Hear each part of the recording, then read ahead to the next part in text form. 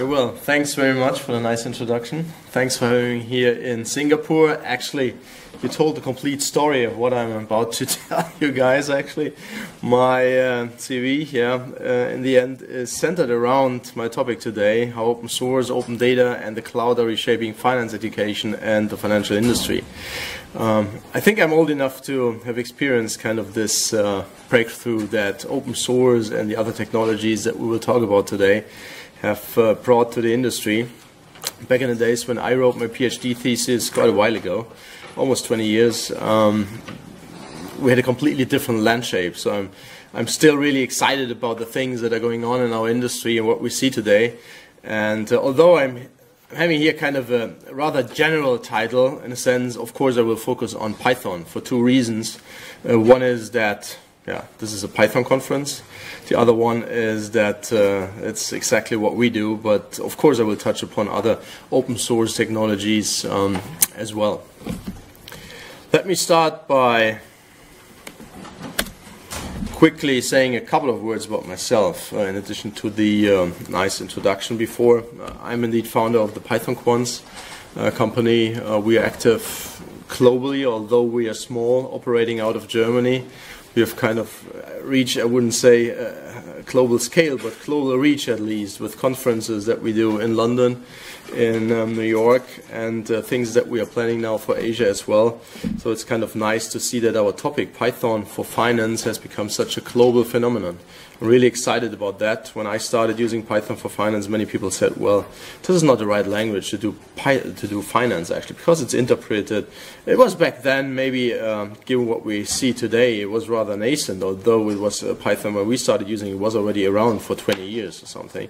So it's not something new. I still meet people that say, well, there's kind of a new thing, I never heard of it. It's kind of amazing, because a million people around the world are using it, and we will talk about this later on as well. Again, we're a small company, but we're doing Python for finance, at least with a global reach. And if you're writing books, and I'm in constant touch with people from every continent that you can imagine, from Australia, South America, the US, in Europe, and obviously in Asia as well.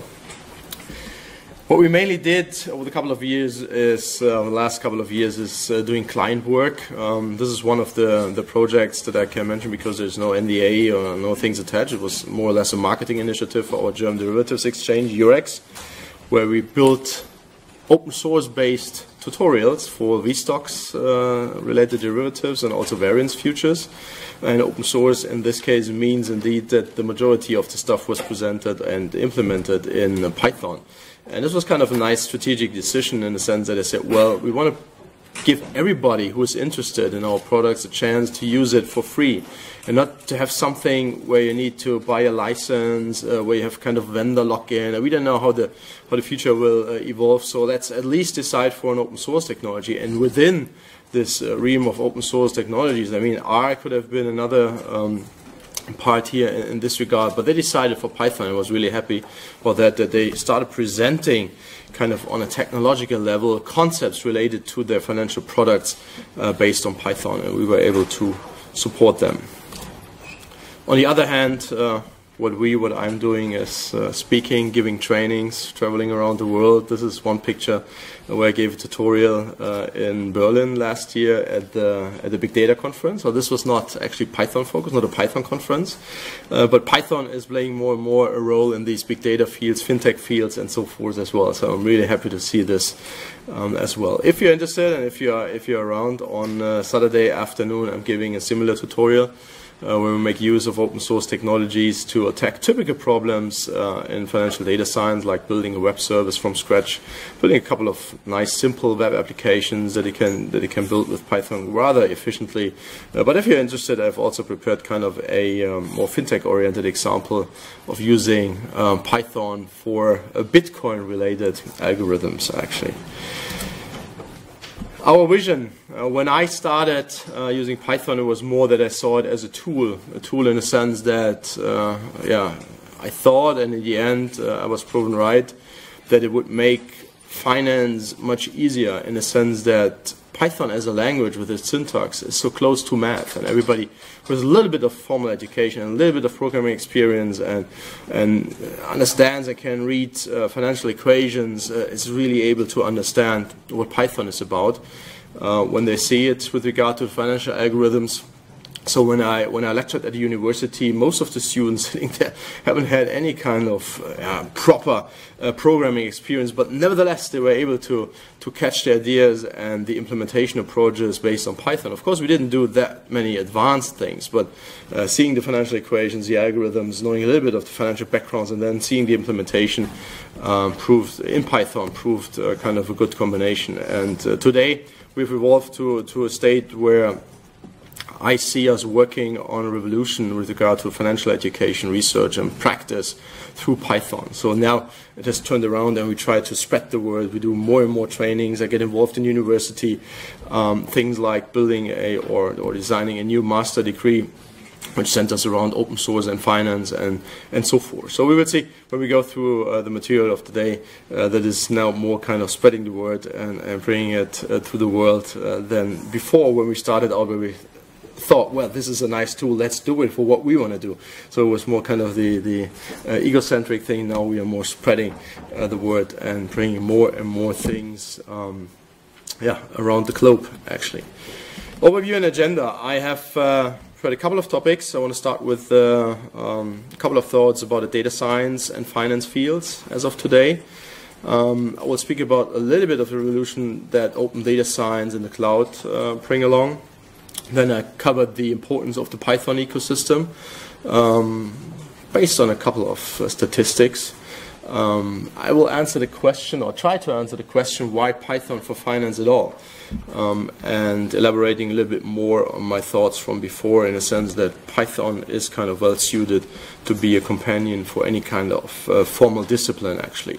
Finally, and this is the largest part here, it's how to learn and do Python for finance. I mean, the one thing is to see that something is kind of nice and easy to use. The other thing is, how can I scale that? How can I bring this to university classes? How can I bring this to bigger companies, to bigger teams? And how can I make it easy that such a technology gets applied? Also in the long run, I mean, strategic decisions at the academic level, university level, as well as on the corporate level, are typically not made for a time horizon of 6 months. So if a company, for example, decides to use Python as a strategic platform, then there must be something behind it, in a sense that the decision is made for 5 years plus, more or less for 10 years in general, at least.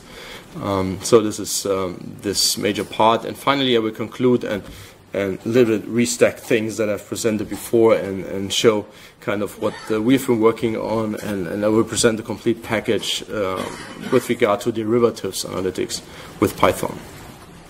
Data science and finance today. I mean, if you want to become a data scientist today and you read kind of the requirements or the job profiles, it seems that they need to have kind of 3, 4, 5 master's degrees and 2, 3 PhDs. So we're getting more and more inquiries where companies are looking for PhDs with 10 years of experience, knowing these technologies and more and more and more. So it seems to be kind of a field where only Superman can survive, or people like Albert Einstein or other very famous intelligent people. But in the end, I mean, we live in the world where technology obviously plays a role.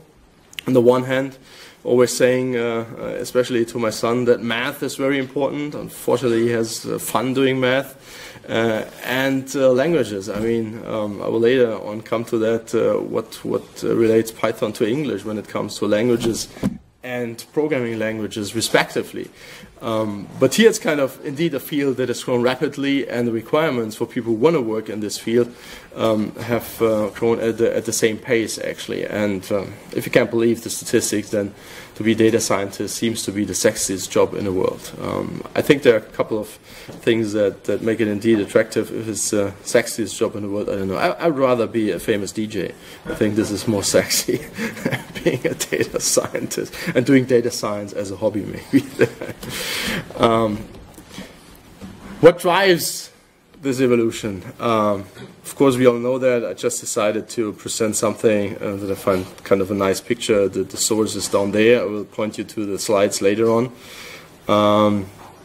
Of course, data is growing we're getting faster and faster with the growing. So we see exponential growth, actually, and yeah, people want to make something out of that. I mean, the one thing is to have data. The other thing is to make something out of that. Even 50 years ago, you could have had 500 books, but if you haven't read one of these, they don't bring anything. So how to read the books, how to make sense of the data that you have, this is kind of indeed a thing. And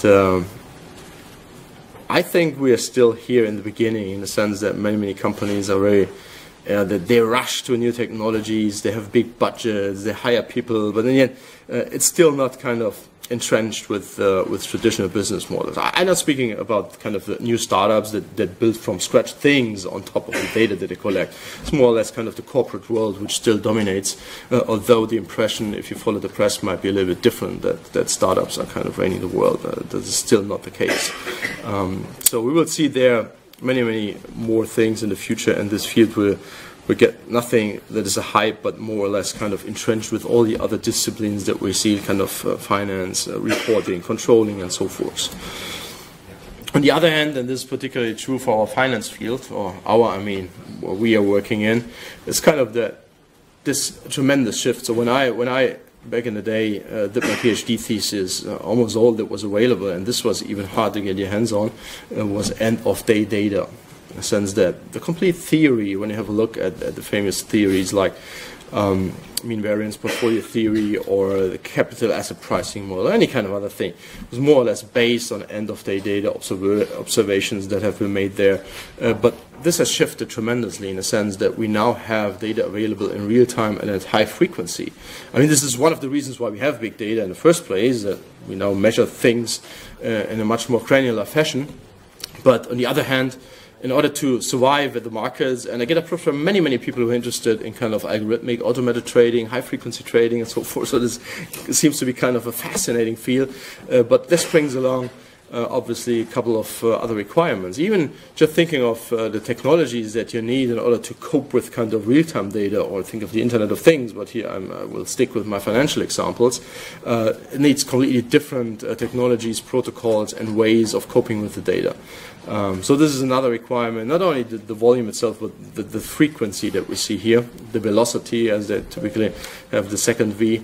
And in particular for our finance field, this is true, and people need to cope and need to deal with masses of data these days in our field, as well as with the speed that the data is generated. And here I'm speaking more or less when you see such pictures of structured data, which is kind of the simple case, where you just have time series data, which is well structured and can be well managed. If you then now think that news is also dropping in kind of in a high frequency manner, but it's unstructured data, then the requirements might get even a little bit higher.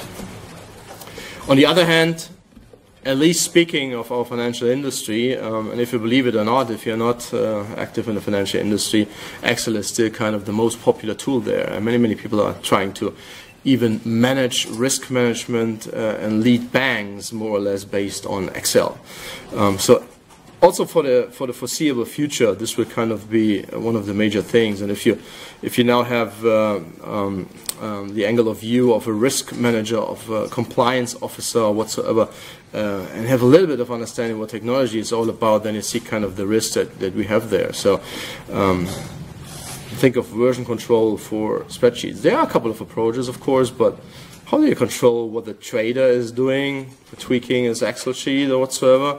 And we all know about the scandals where there were kind of 1 billion lost, 1.5 billion lost at a French bank, and they just discovered it after months that 1.5 billion were lost. You know, it's kind of, yeah, because people have influence on the technology and there's no version control, and you cannot really have a control procedure in place when you're using these technologies. On the other hand, traditional IT processes are inappropriate. I used to work in the financial industry in Germany with a focus on the insurance industry. And if you think of a life insurer, for example, what they typically have is kind of a time horizon of 10 to 30, sometimes 40, 45 years. It's all very, very long term. In my experience working in this industry for almost 10 years was kind of that the processes, decision-making processes and so forth have kind of a similar horizon. In the sense that, well, this is all for the long term, and if you build something, this needs to last for like 10, 20 years. But we all know that the cycles, the product cycles and technology cycles are getting shorter and shorter and shorter. And in a certain sense, and that's the reason why I like to cite Henry Ford here, is if I had asked people what they wanted, they would have said faster horses.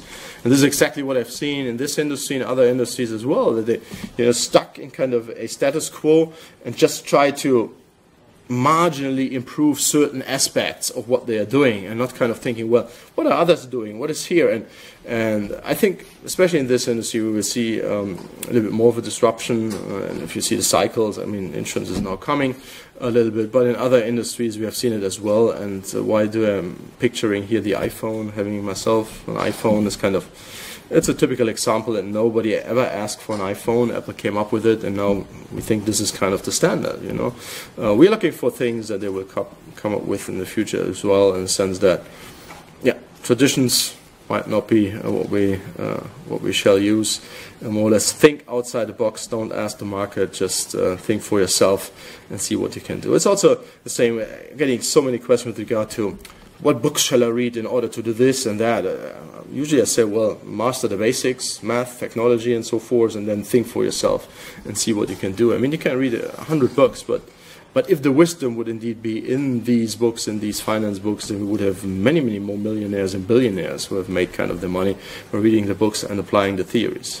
This is kind of common knowledge, and obviously doesn't bring that much in the end. The rise of open data science. Now getting a little bit more deeper to kind of singular trends that we observe in the market that are kind of heavily influencing, in particular, our industry, and not the industry, but also from my point of view, and this is what I find really exciting these days, is kind of the financial education. Coming myself out of this, I was mentioning, writing a PhD thesis in math finance, and having had a hard time to get my hands on data, actually. First of all, of course, there's GitHub, there's open source, and yesterday I really enjoyed the keynote of yesterday with regard to open source, what open source can bring, and what kind of mass movement this has become. GitHub more or less replacing in the development world kind of the CVs for developers. You just point people to your GitHub account and say, have a look at what I did. It's not that you write about writing code, you can show what you have written, and you can really illustrate what you are capable of. So this is more like a musician where I say, well, these are my kind of 10 albums or 20 records that I did, and there's no talking about it. You just have a look. And on the other hand, if you want to learn something, there are not as many secrets as there have been. So 10, 15 years ago, especially in the finance field, you haven't had a chance to have a look at kind of any financial code. This was simply not around. If you were interested how companies are doing option pricing or implementing other financial algorithms, then there was no way to look for it. There have been a couple of books where you saw it kind of on a rather abstract academic level, but not to have a look at how others, professionals, are doing the work. And now you have the chance. You can look at, to stay in our domain, if you're interested in pandas, data science, or whatsoever, you can have a look at it because it's simply open source. So the one thing is kind of illustrate and to print things out. The other one is kind of that you have your library now open where you can study what others have been doing. Of course, there are kind of different qualities and different scopes, and so. But this is kind of the beauty of this as well, that you have all these options and these vast sources to learn and to have a look, and also this platform to present yourself, actually. On the other hand, and this is for me similarly amazing, especially for our finance field, which was kind of over the years influenced by the fact that financial data has always been costly to get. So when I wrote first my seminar thesis before doing my master studies in Germany, it's actually a diploma, I had to pay my professor 20 Deutschmark to get a tiny little data set. So 20 Deutschmarks for a student back then. This was money. It was a tiny data set, you know. I got it on a disk and went back home and started analyzing this little data. today, if you're studying finance or any other kind of field, you have platforms like Quandl. Quandl is kind of really popular now in our field in the financial industry. They are unifying more than 100,000 open data sources on the platform, providing the data via RESTful APIs, JSON, you get a JSON-based, CSV, whatsoever. We have a nice Python wrapper, you import Quandl, and you can retrieve data from these 100,000 sources. And this is kind of nice. And the other examples that might be a little bit more popular, retrieving stock price data from Yahoo or from Google and so forth. So these days, working in the field, it's indeed kind of quite easy to get your hands on the data, and it's kind of fascinating. You have open source, you can use these fascinating tools, and you have the data, and you just buy a machine and you sit in your office writing your thesis or whatsoever, and you have access to a vast amount of resources that haven't been available 10, 15 years ago.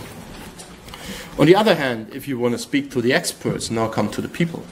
There are many, many meetups. I mean, I arrived here on a Tuesday morning. On Wednesday night, I went to PyData Singapore meetups. It was really nice to see the communities all around the world. And they asked me to give a brief talk. And it's kind of this open communities, not have kind of this setup, which I learned to know as a professional in the beginning as well. We have to go to conferences, if at all, pay a couple of thousands of euros or US dollars or wherever you have been located, just to get access. And then there have been a couple of speakers sitting there, you know, and couldn't really approach them. And now we have these open communities. We have these conferences that you can meetups typically for free, and technology conferences, my experience, at relatively low prices compared to the professional ones. So you have all these communities where you can exchange your ideas, where you can meet with people from other companies that might do similar things, but you would never speak to because they are not your colleagues. So and 10, 15 years ago, same thing. Even with meetups 7, 8 years ago, you could more or less only speak to the people you knew, which meant your colleagues or a couple of others that you might have met at university or whatsoever. But now you simply go, and I have many people in my London meetup, for example, that say, well, I'm the only one who is doing Python for finance at my bank or in my department or whatsoever. I'm really enjoying it here, meeting people that do the same thing. Before I wouldn't have had a chance, and now I can simply go at night, don't have to take a day off for a conference, and I can speak to other people and listen to talks where I learn, so to say, for free, and maybe I even get a beer and a snack afterwards. Kind of really nice. Getting back to the technology, also open source when you think of a browser, and the browser being the operating system. And Jupyter Notebook, who of you is using Jupyter Notebook? Not everybody. I'm a little bit surprised. If you are not using it, please start using it this afternoon. If you come to my tutorial, or the Delaney's tutorial of Contopian tomorrow, I think it's about financial analysis. With Jupyter Notebook, actually, I don't have that many examples. Tomorrow is more about programming, my tutorial. But you must start using it. I live in this thing. You see, this is my presentation that I've written in Jupyter Notebook. My last book, or the next that will appear, I finished it, has been written completely in Jupyter Notebook. So these are things that you can do these days that are amazing with Jupyter Notebook. So you should go and have a look if you're not using it for Jupyter Notebook. Even if you are not a heavy Python user, if you're using another language like R or whatever, there are kernels available for Jupyter where you can make use of other technologies apart from Python as well. But there are many, many other things. I mean, I indeed live in a browser. I could lose this thing today and set up something tomorrow. It takes me half an hour because I'm more or less only using the browser, Gmail, Dropbox, integration, cloud. We come to that in a second. And this is kind of, in recent days, when you lost your machine and you haven't had a backup from yesterday, everything was gone, you know. But now you have everything in the cloud and accessible typically via the browser and old technologies like Dropbox. But have a look at Jupyter. This is, if you don't believe me, but believe me that you know, this is something you must do. Cloud storage, I mentioned it before. It's kind of fascinating what cloud storage can do. I mean, how Dropbox works these days, or they're working on the next generation, is that of course you have redundant data storage, in the sense that you have it typically locally, and then it gets kind of replicated to the cloud, and you can replicate it to other machines. But still, for me, it's kind of nice, because with our platform, I will speak about this in a minute or a couple of minutes. Having stuff stored here on my machine, working on that, and this gets replicated to the cloud. Again, before I started using Dropbox, I was a heavy Git user also for my private stuff, not for coding. So I version controlled, if you like. It's not a real version control because it's binary. I used Git as a backup system where I replicated and cloned my stuff. But now it's much more easy, because you have the capacity of 1 terabyte of storage. I simply save my stuff, and when I work on the platform, no matter what infrastructure someplace else, I just replicate this to our platform as well. Which means I can, for example, have a local editor open, and I change something in the code file, and this gets on the server kind of in real time synced, so to say. Next generations will be even a little bit more convenient, because they're now working on kind of a hybrid version. But the message here is more or less that cloud storage has been, or got traction first in the private area, but now it's getting more and more a corporate story as well. And we see this also revolutionizing how companies manage their IT infrastructure. Unlimited and affordable compute power. I mean, most of the business models and startup stories that we see today are only possible because there is kind of the unlimited and affordable compute power in the form of cloud storage. DigitalOcean is something that we use. You can start here with $5 per month for the smallest instance, having 1 core, 512 megabytes of RAM, and 20 gigabytes of storage. This is something you can start with. I mean, you can do your development work there, and if you need more capacity, then you can scale it. So it's in principle unlimited, like in principle electricity is also unlimited when you get it out of the plug. And it's also kind of nice that you only pay for what you use and not have to.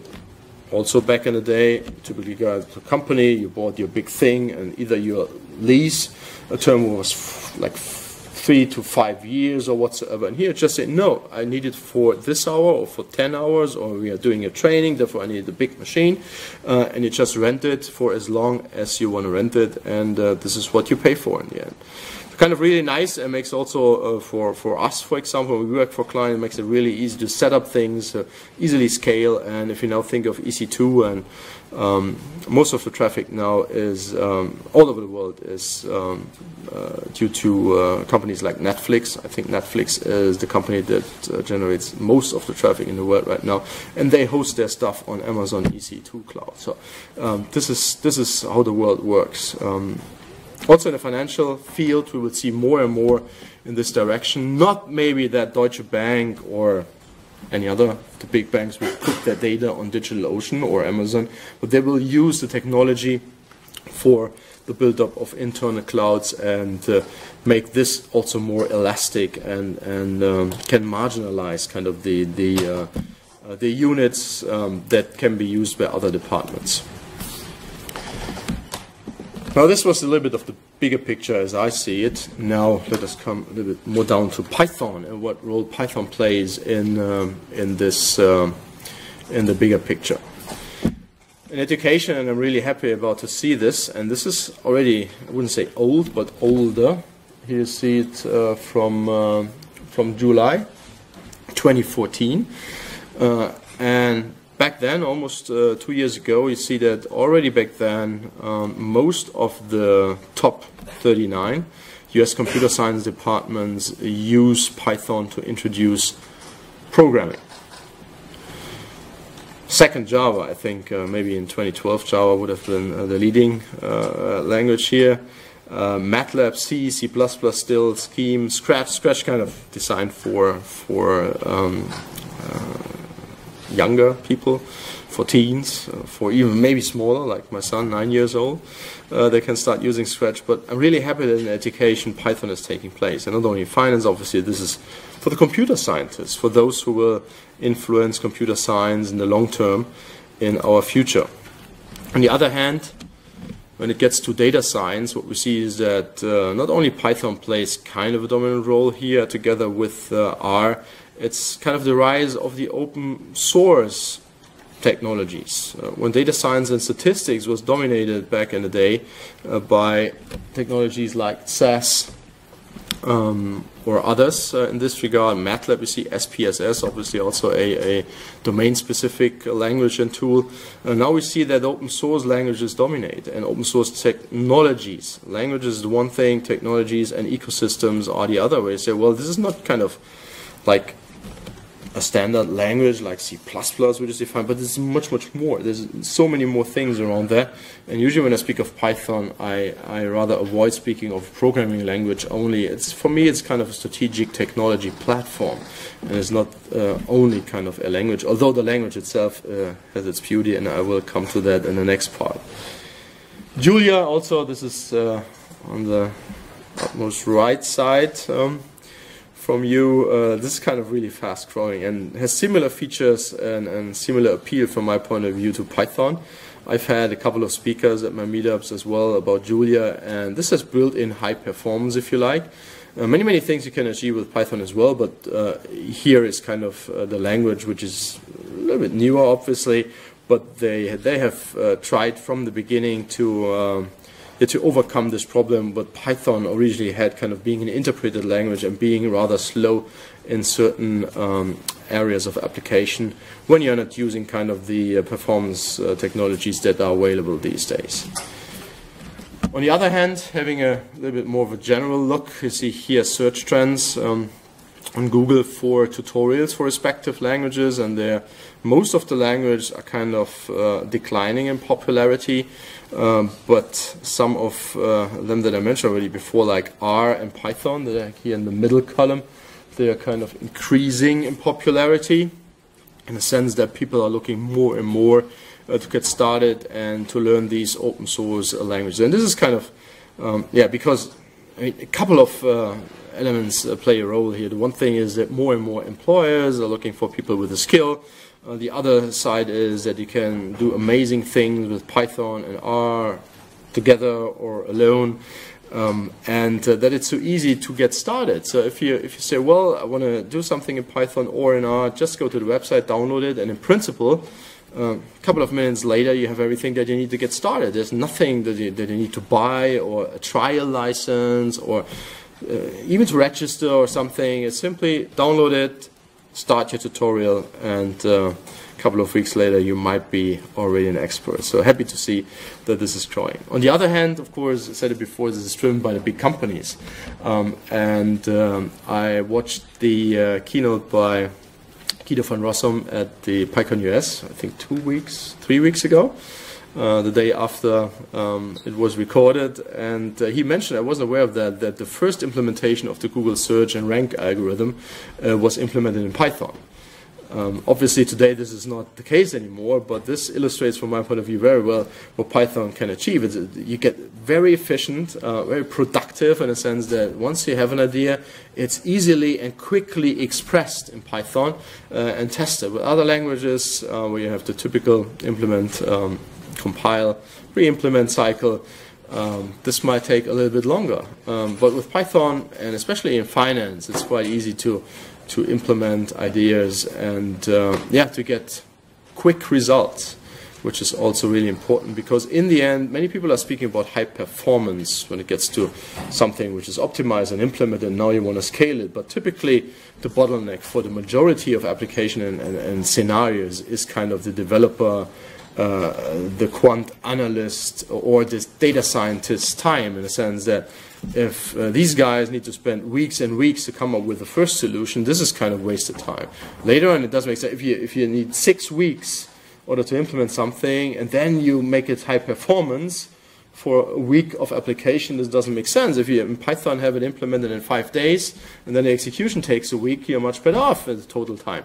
So I think this is kind of the beauty, but I'm not saying that Python is solving every kind of problem, but of course a couple of them. And at Bank of America, they have even decided to build their core risk management system, which is called Quartz, based on Python. So analytics and pricing still is in C++, and as we know, Python can easily interface with C++ libraries.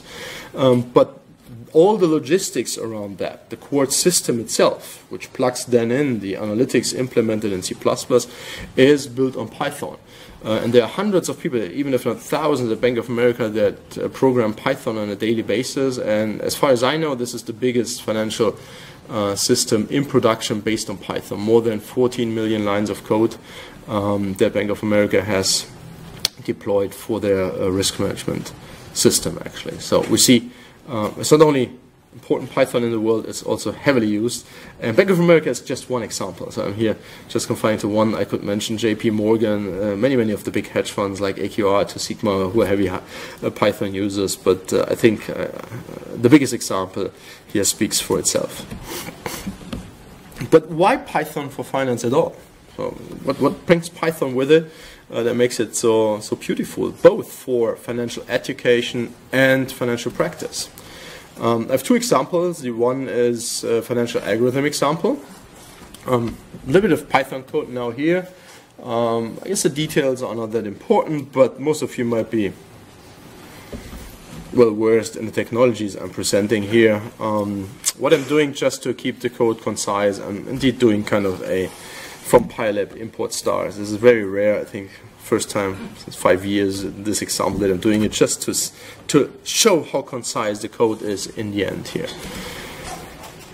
The example is the 101 of option pricing, the Black-Scholes-Merton model, 1973, geometric Brownian motion. You see the stochastic differential equation here, and you see a difference equation which just doesn't really kind of do discretization over time. It's just like, let us say, the end value of my stock price, index level, or whatever I want to model by this model is given in the fashion as written down here. If you're not, if you don't know this model, this is kind of not a big issue. The only thing that is noteworthy here is that we want to simulate by Monte Carlo simulation end of period values for, again, think of an index or a stock price, or of a currency exchange rate for a currency pair. This is what we want to do. And here is already the implementation. So it's actually more text and more equations, 2 lines of equations and a couple of lines of text here. And the Python implementation itself is, oh, you don't see the left-hand side. So this is a little better. You see what is happening here. The first line, the very first line is just to time what is executed here. The second line is the Python code that starts. We just define a couple of variables, parameters in a mathematical financial sense. The next line of code, set equals standard normal. Then we have 10 million as the number because we want to do 10 million simulations of the end of period value. Now think of doing this with Excel, a little bit of a problem maybe. A single line of code to draw 10 million random numbers, and in the last line we now apply our difference equation to calculate the end of period values given our parameterization and the standard normally distributed pseudo-random numbers. And we are set after 3 lines of code, and this whole thing takes on my local machine here, this 2013 MacBook Air, still works, not maybe the fastest, but it just takes 1.33 seconds. Maybe someone coming from a hedge fund or a big bank would say, well, this is too slow, but again, think of financial education and that everybody of us could easily replicate this after 1 minute of typing the code down. So kind of nice, and something I say quite often is you have an equation, you translate the equation to Python, and it's typically a one-to-one relationship. Not only when it gets to the syntax, but with a number of lines of code. On the other hand, when we do financial data science, we will see this typically when you have a kind of an analytical question and you translate this to Python and pandas, this typically also translates into a single line of code. So kind of convenient and really, really effective and productive. Now a little bit of a check, so calculating the mean value that we would expect, kind of a sanity check here, we would come up with a number of about 105.1 given our parameters for the model, and this is kind of the analytical value I'm calculating here, and this is the mean value. So having 10 million numbers calculated, I have it available as a NumPy ND array object, a vector here in a mathematical sense, and just calling the mean method on that gives me the average. So I don't need to loop over everything, need to add something up and afterwards take the average. I simply have mean and don't need to take care of any kind of looping. Of course, the looping takes place under the hood using NumPy, but this is rather quick because it's implemented in C. So we have the speed and the speed of C and the compactness and the Pythonic way of doing things here on the Python level. So let me get back to the regular resolution. Plotting, another thing. So picture says more than 1,000 words. We all know this expression dating back to 1911 already. And you see here, in principle, a single line of code would suffice. But I'm doing a little bit of customization here. This line in the middle here is just getting the plot with the frequency distribution, the histogram of my data. 10 million numbers, give me the histogram. It's only a couple of characters to get the plot done. In the last line, I'm just adding the mean value. We can check where the mean lies here in the histogram. But you see, even if you're not a computer scientist nor a programming expert, you're a beginning finance student, you should be able, after a couple of hours of instruction, or maybe a couple of minutes only, to generate such plots and to implement such an analysis. Last but not least, getting to the next step. Simulation typically is not done for the sake of the simulation. It is done to do something, and for us this means more often than not pricing of options. And here again, kind of a nice illustration of how concise and efficient it is to write Python code. Here I'm just defining a strike price for a European option. The next line calculates in vectorized fashion. Again, no looping at all. In vectorized fashion, I calculate for the 10 million end-of-period values, I calculate the 10 million end-of-period payoffs of my European option. Single line of code, no looping. And last but not least, here the last analytical line is to get the mean of my payoff and to discount it back to today, and I'm done with my option pricing. So rather sophisticated quant finance, if you like, and a total of maybe 8, 9 lines, 10 lines of code to simulate 10 million end-of-period values for my stock price and to calculate the the Monte Carlo estimator for my European option that I've defined here. Financial data science. First thing we want to do, and this relates to what I was saying with regard to open data, is we need data to work with. And here I'm choosing data for the S&P 500 index. And again, it's more or less a single line of code. I'm using here a library which was previously in pandas, which is now separated into pandas_data reader. And I'm retrieving data from Yahoo, open data, and it's a single line of code, and I have my data. So this is kind of the story that I meant before. I had to go to my professor back then. I needed to pay 20 Deutschmark. I got back data that he downloaded from a source via a modem, put it on disk, and I went back to my computer and started analyzing it with a spreadsheet. So you have a single line of code, no 20 Deutschmarks, no walking around, no disks, and you have your data available. And this not only for this one thing, for kind of a million different things you can think of. And I still find this fantastic.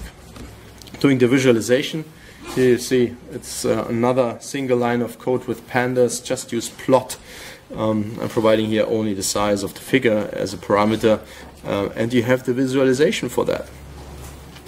When we now read another source in for the VIX volatility index, kind of a more sophisticated, advanced index, if you like. It is based on options traded on the S&P 500, and the implied volatilities are taken, and there's some interpolation taking place, and this gives kind of a forward measure for the implied volatility for 30 days.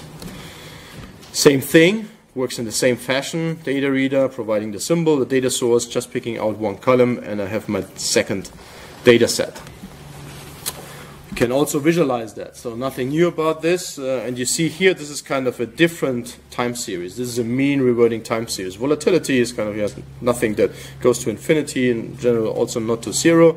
Only to zero if you have a stable and non-changing time series. So two different time series, but managed and worked with in the same way. What you then do, financial data science, is you combine two data sets into one. This is easily done here with pandas. There are multiple ways, and when I'm doing my pandas trainings, I'm presenting, I don't know, I think 6, 7, 8 ways of combining data sets, maybe 9, 10. But here I'm choosing the dictionary approach, where I just say, well, the first column in my data frame should be called SPX. I'm providing the data of the first thing that I retrieved, the second column VIX, and so forth, and together this should then form my data frame. And again, this is a single line of code, and I've combined my two data sets into one. This is maybe in Excel, what you would do is kind of you copy something out of this one thing, you put it then in there, and so forth. So I'm not saying here that all this, what I'm presenting, is not possible with other technologies. Hopefully it is, but I'm emphasizing the point that it's quite convenient and easy to achieve the result here. Now we have the data combined in a single data set, and again, we can plot this now in a single plot. What I've chosen here is because we have a hugely different scaling of the two time series. I'm just saying that the second time series for the VIX chart, please be put on the second axis. And again, you see here in this part, there's always a single line of code and we get the result. There's not kind of big programming and doing graphing. And even when you think of kind of Excel and moving around and getting the scaling right and here and opening the options that you need to do, I mean, of course, you have to learn that. You need to know that there is kind of a parameter which is called secondary underscore y and so forth. But if you're using this on a regular basis, that is kind of easy to master from my point of view. And again, all what I'm doing here has in principle nothing to do with kind of proper programming. So you don't need to know even to know about functions, know about classes and OOP or whatsoever. This is simply kind of, from my point of view, a meta language, which makes it really easy to do not only financial data science, but other data analysis applications as well. Now, to more combining algorithmic things with the financial data science, I want to calculate the locked returns. This task is indeed accomplished by a highly vectorized operation. So think of calculating the log returns for the two time series. You have two time series. What you typically would do in other languages is kind of you would iterate over every single step. You would take today's price divided by yesterday's price and then take the logarithm. Then you would get to tomorrow divided by today's price, get the logarithm, and so forth. Here I'm having a matrix, a table-like thing with this data frame. And what I'm doing is just take this whole thing, divide this whole thing by itself, shift it by 1 day in our case, and take the logarithm of the whole thing. So it's kind of in multiple dimensions and over multiple layers. I'm doing here vectorized operation, and I'm ending up with the results object, which is a data frame again, and I'm having here, obviously in the first line I have nothing because there was no precursor value, but from the second day here, the 5th of January 2010, I have my log returns. And this again with a single line of code, no looping, nothing. I don't have to write code nor to do other sophisticated things. I can then, given my log returns, for example, doing a little bit more analysis, statistical analysis here, calculate by the call of the correlation method the correlation between the two time series. Single call, again, I don't even need to know exactly the definition and so forth. I just call the method and get back here the correlation matrix. Rather simple because we only have two time series, so we have 2 times 2 values with the ones on the diagonal, obviously. Last but not least, this is my last example. Again, a single line of code. This is now from the Seaborn library, where I call joint plot on my data set and provide the parameter regression and one other parameter for the size. And you see what we get is indeed the regression through my log returns, where the log returns are plotted with SPX on the x-axis and VIX on the On the y-axis, we get the frequency distribution, the fitted distribution, we get the Bayesian estimates for the regression. So with a single line of code, we get done lots of statistics and plotting in the same step. And this is kind of, there is the quote from Tess Flanders, 1911, use a picture as words worth 1,000 words. There's kind of a, because I've worked intensively on this topic, kind of a study by ETH University about this very effect, that there is a negative correlation between the VIX and the, it's actually not about the VIX and the SPX, it's about the V-stocks and the Euro Stocks 50, but it's the same thing. Similar index, similar volatility index, and the empirics are the same. And here, as a student or interested observer, knowing Python, you can replicate the major results of this 50 or 60 pages study with, maybe, I don't know, 10 lines of Python code again. Maybe with a much nicer plotting than you find in the study. Not bashing the study, but just emphasizing the point that it's so easy to replicate these things these days with open data, our open source technologies, and all the plotting libraries and stuff around our ecosystem that is available.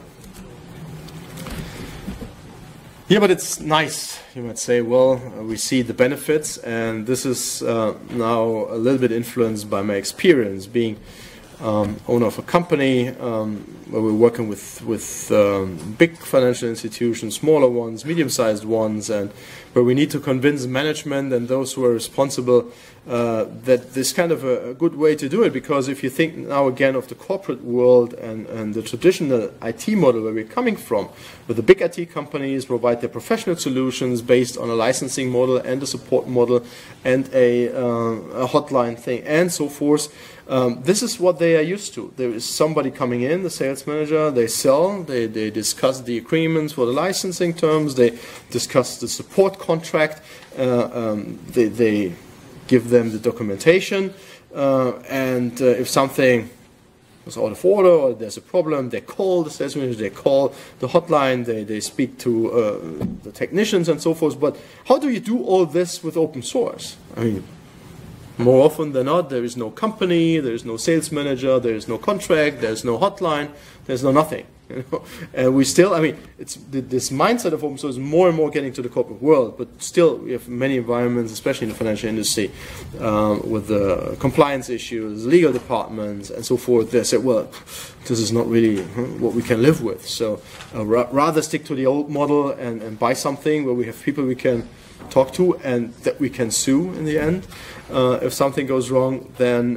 running the risk of open source. But I think there are good ways of learning it and of doing it. The one is, of course, if you want to learn something, you need resources. And again, 10, 15 years ago, I think the first Python for Finance book by Wiley was Financial Modeling with Python. This was kind of really the first book, and it didn't sell that well.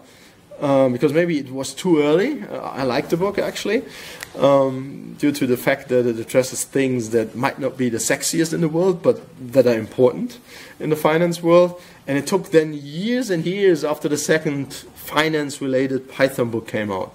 But now we have, thankfully we have a couple of them. But usually what you do when you start learning a programming language is not that you start with a specific book. You rather try to master the language. And with regard to standard Python books, there is a wealth of books available. So I don't know how many Python books there are from O'Reilly, from all the publishers that you might know. I've picked out one because it's so close to what we do, to what I do. It's the book by Wes McKinney, who has written Pandas and is best known for it, but is also well known for his Python for Data Analysis book. And I just read on the slides of one of his recent talks that he is in the course of writing a second edition. I'm really happy about that. I think when this book came out, I think it was 2012. 2012 to today, 4 years later, so many things have changed in Pandas. Not that many things in the NumPy world, but so many things have come on top of what has been available in the Pandas world that, fortunately, he is now updating the book. Then there's my book. So if you have mastered the basics of the language and know a little bit about finance, you might go as a next step to my book. So this is also selling quite well. We sell it all over the world. I think we might be close to maybe 10,000 copies of this book now sold. I'm really happy about that. Then you get more specialized. Python for Finance is rather general, more or less having this hybrid focus on learning a little bit more Python, maybe against the background of finance. This is a real, I would say, a proper finance book illustrating everything in Python, so much more specialized, targeted towards a quant finance crowd indeed. And then with this book, which comes out in November, it's getting more specialized. So within this derivatives area, and focusing on listed volatility and variance derivative. Involved things and complicated, explaining how, for example, the V stocks or the VIX that we have seen are calculated and so forth. So we see this specialization over time. 10 years ago, no book. Then the first came out, and the first ones usually are more general, and now we are getting more and more specialized, which is, from my point of view, an indicator for the maturity of our industry. And just to mention one thing which is even more specific, a book that I have on my bookshelf as well that we've used to implement this model, is about the Saber-LIBOR market models in practice. And you see it just in the subline with examples implemented in Python. Also really, really heavy on the math, on the model side, but using Python to illustrate everything that is done there. So from a financial education and practitioner perspective, we now have sources. And these are only 5 out of, I don't know how many Python for finance books in general are available. Maybe the number is already at 30, 40, or even 50. I didn't do a survey in this regard, but there are a couple of them available right now. Then, of course, you need training. So what the traditional business model or IT model has been, this is our technology, you sign the licensing contract, and our experts come and train you. But for open source technology, there's obviously also a need, and this is also today, and I always like it, like here when there's kind of a tutorial day or tutorial tracks at least, that you not only go to the conferences, drink coffee, and eat things with lots of sugar in it, but that you can also learn, that you can sit down and do. And for my tutorial tomorrow, I really want you to write things, not to listen, but to sit down, take your notebook, and write stuff. I will provide in the end all the code. But I think doing it is kind of, you can listen to music or you can play the piano. There's a huge difference.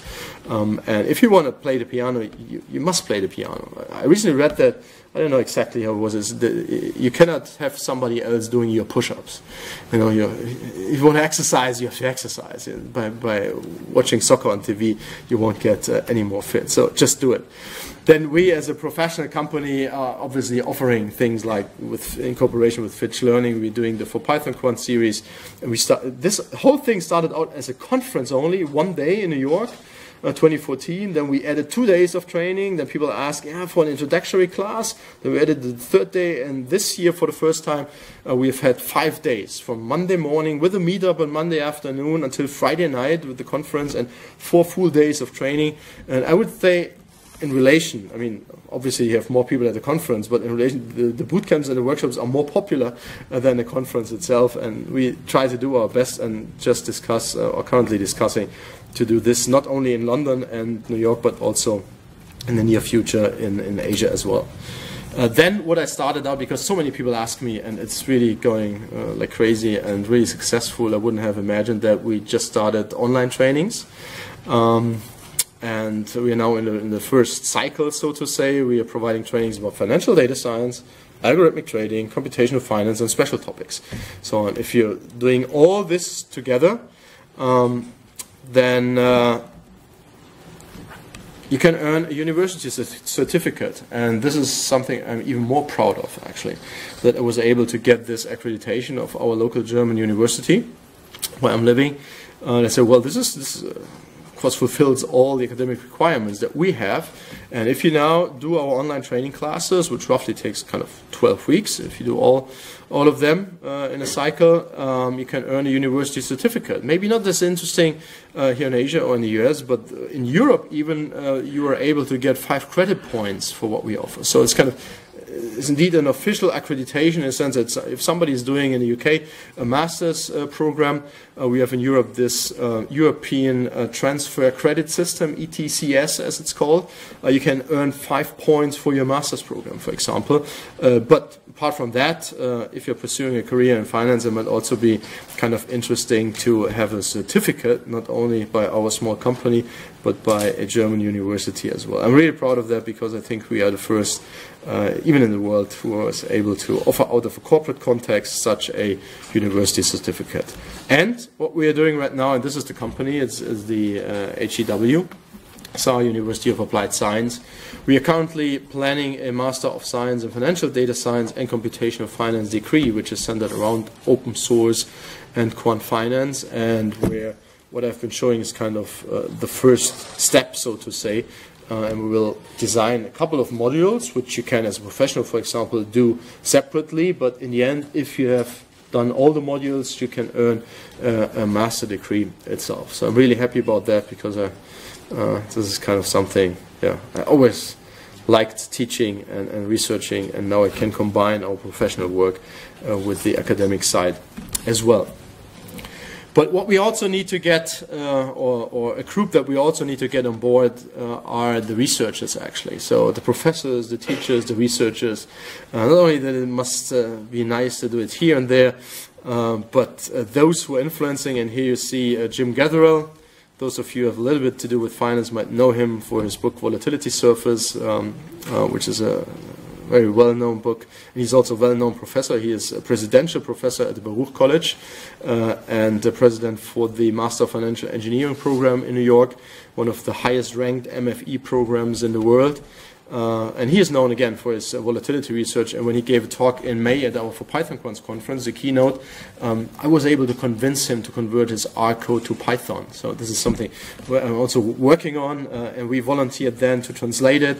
And he originally handed in a Jupyter notebook, again Jupyter notebook, listen to it, with Python code, but we translated it, and he for the first time at our conference presented his whole research paper and the whole presentation, so to say, with Python code. And we have to do work here as well to convince people at the university, those who are responsible, that Python is kind of a good choice to do. Open communities, having a look at the time, you see here PyData London. And I elaborated on the open communities already. And similar to my book story, where I started with Wes's book with regard to data analysis, which is general out of our PyData ecosystem, I'm starting here with the PyData London group, which is, I think, the biggest, maybe even in Europe, I'm not really sure, but they have 3,000 members. Let me enlarge that a little bit. Yeah, 3,500. Also see it here, 3,500 members. They have monthly meetups with almost 200 people. Really, really active. And you see here, this is hosted, I think, for the whole year again by AHL, a hedge fund. So they're kind of this hedge fund. The finance guys are interested in the PyData ecosystem, obviously. So it's kind of a direct connection.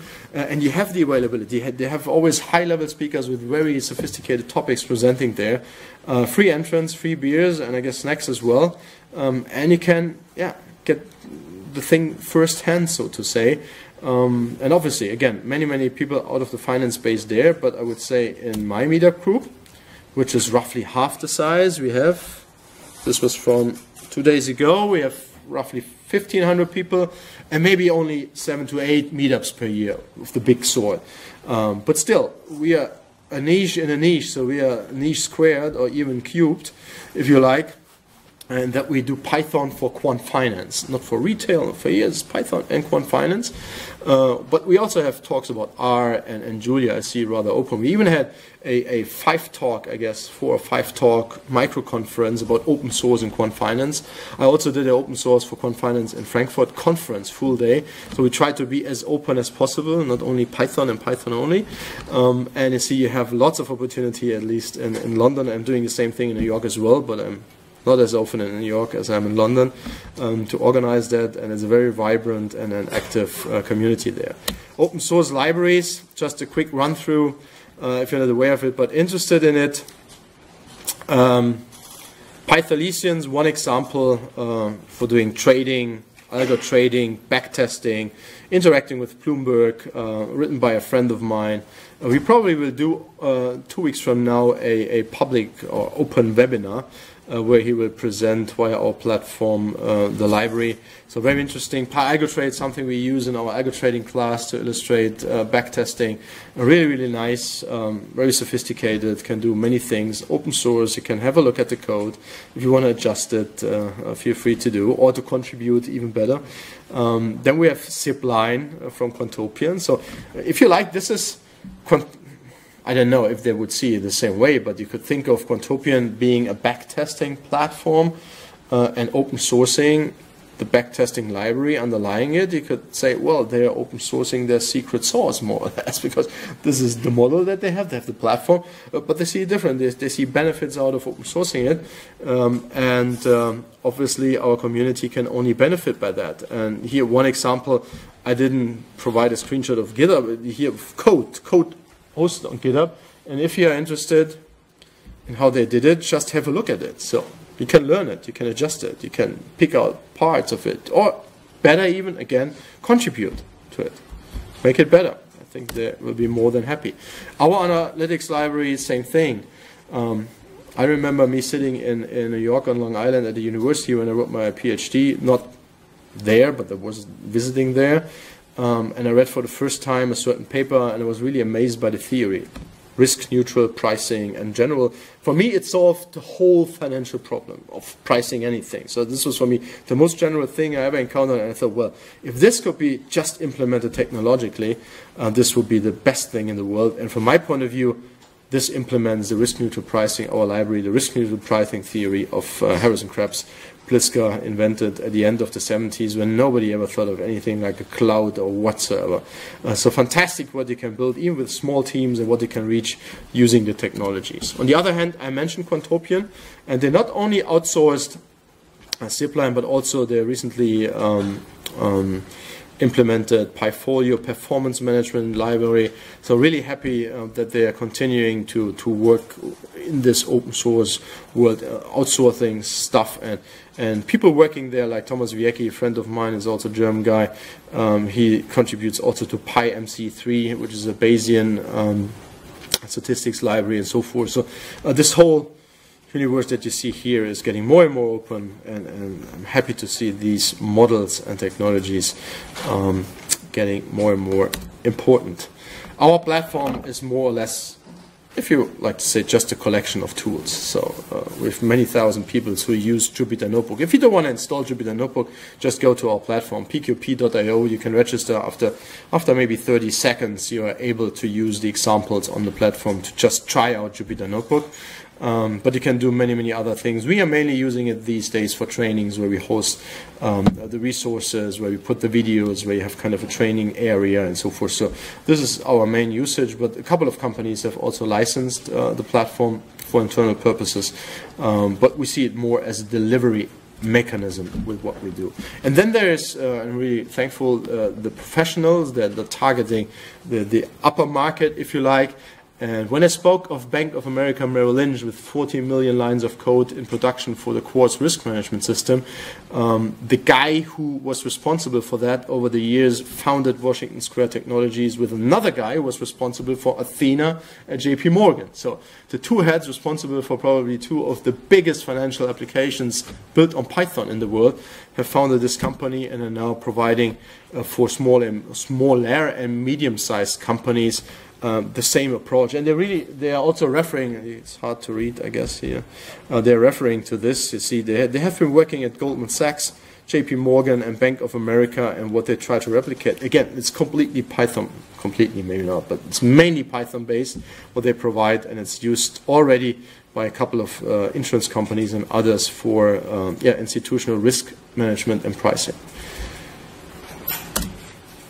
Last but not least, and this is just a wrap-up, this is my final thing, when it gets to how to do or how open source and all these technologies influence financial education and financial practice, and what we try to do and achieve with what we do. And the example is about derivatives analytics with Python. You've seen the book already, and it starts, from my point of view, with the book. And the book itself started with my university lecture about numerical methods for market-based option pricing, now published by Wiley. And it's not only that there is a book, which is kind of something we have since Gutenberg available quite a while. These days we have other means and mechanisms that we can use to spread the word and to make use of the ideas behind it. Obviously I have, there was one, I forgot to do a break here, so I have to show it that way. I've hosted all the codes, 5,500 lines, plus Jupyter notebooks on a GitHub repository. This is the first thing. You can go, you clone the GitHub, you have everything. This was back in the day, we had books, then they provided books with CD-ROMs, some of them at least. Now, obviously, no CD-ROMs needed anymore. You put it on GitHub, and everybody who's a little bit capable of doing these things can clone and use the stuff. Otherwise, probably they wouldn't read the book. So this is kind of a nice and easy way and cost-free way of doing it. The next step, and this is how we use the platform as well, the one thing is provide the code, but how can I make sure, being not a professional, professional is not the right word, being not a commercial solution provider with a big support team, how can I make sure that people can use it easily? Yeah, we can host the code.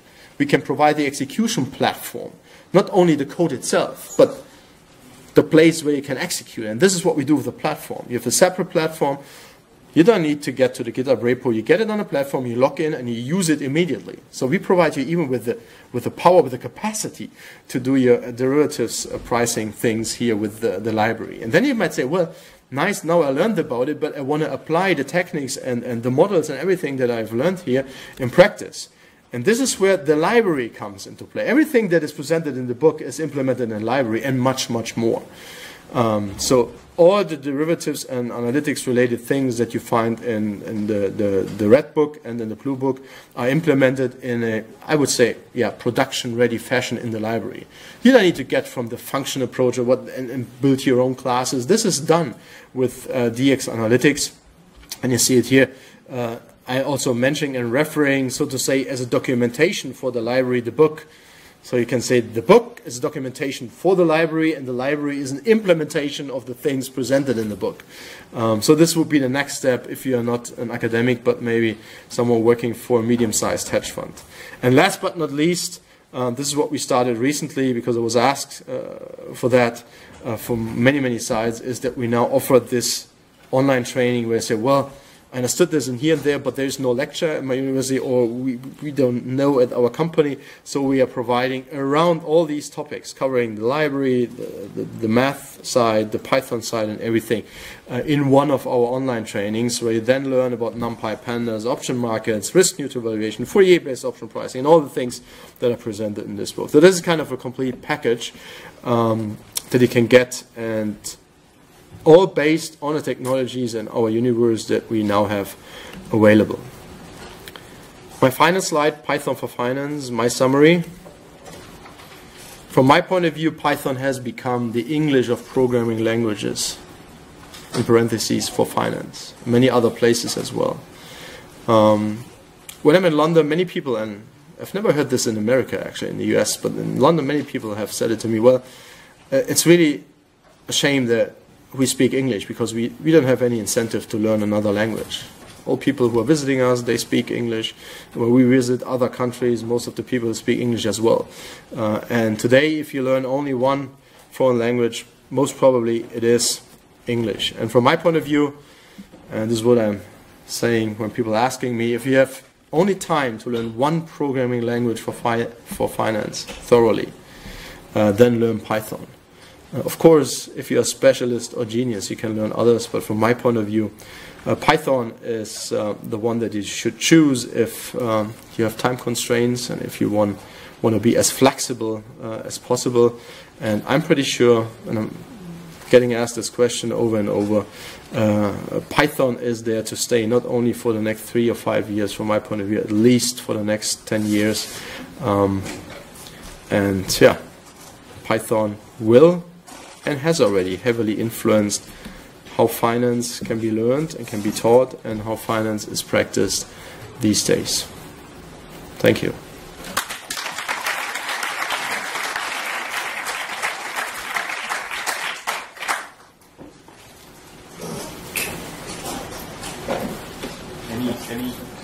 Any questions? We can take one question. There's one. Thank you for the talk. Quick question.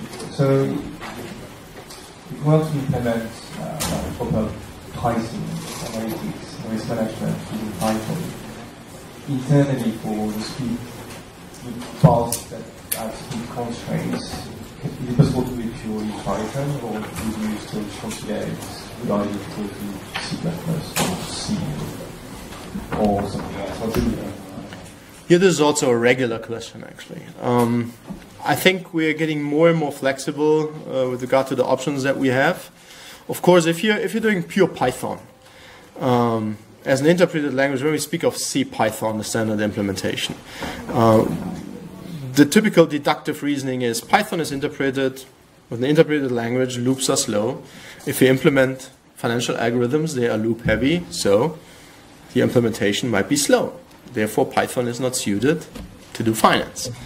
But I have covered already one solution in the sense of that when you use NumPy or Pandas, you can easily vectorize the operations, and then you get the benefit of using the performing implementation under the hood of C, or in some places even still Fortran. In addition to that, you have many performance libraries that you can use. Just to mention one, Number. Number is a dynamic compile library which makes it possible especially to compile loop structures, nested loop structures written on NumPy. So what you do typically is you take the NumPy infrastructure, the ND array object, and you write your Python loops on top of that, just to provide the compiler with lots of information. And there you can see speedups sometimes of 50 or 100 times. If you then go and want to make it even more flexible and more general, you can use Thyson.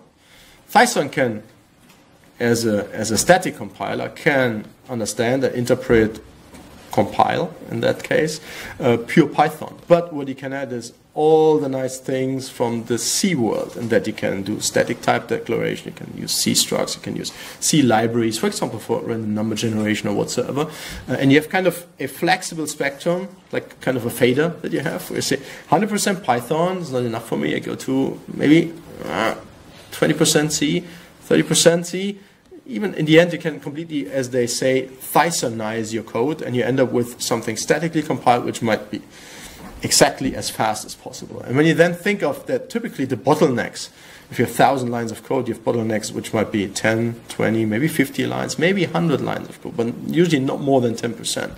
You pick these out, you Thysonize them, you dynamically compile them, and then you get the speed of other technologies as well. And you have the convenience still left of doing all the logistical things in Python. I/O, for example, is always not always, but most of the times with NumPy, Pandas, and so forth, high performing with Python. There is no overhead or whatsoever involved. So I don't see, speed is not an issue anymore. And still, not speaking of being able to parallelize things and being able to resort to C++ and interfacing with C++ as well, or to this end with any other technology. You have all the options, but starting with Python, you still have the efficiency and productivity that all these parts of the ecosystem bring with them along.